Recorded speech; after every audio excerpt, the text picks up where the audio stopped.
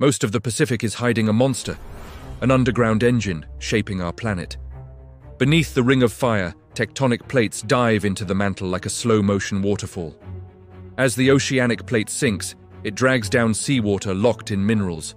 That water lowers the melting point of the mantle, creating hidden magma factories. Result: volcano chains that arc from Alaska to Japan to New Zealand, many born far below the waves. Seamounts and submarine volcanoes rise in the dark, some taller than Everest from base to peak. Along the trenches, Mariana, Tonga, Earth's crust bends like a steel ruler about to snap.